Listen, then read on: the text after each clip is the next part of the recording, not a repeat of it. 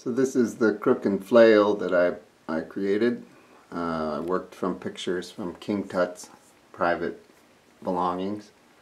To make the Crook, I took a metal tube and I attached it to a wooden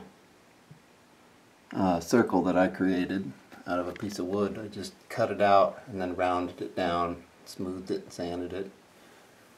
And the flail is made up of the same thing, a metal tube, and then the top is, I believe that's metal, yes, metal epoxied together, and then the flail parts are drumsticks.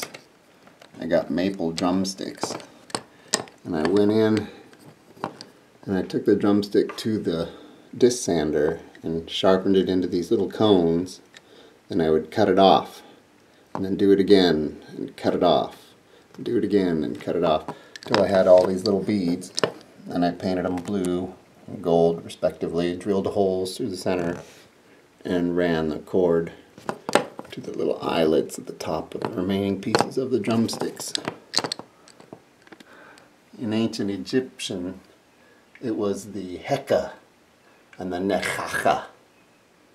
The Heka was the shepherd's crook, which was power and dominion, the pharaoh, anyone in a powerful position. And the Nekhaka, the threshing flail, represented fertility, because you would thresh out the wheat from the chaff.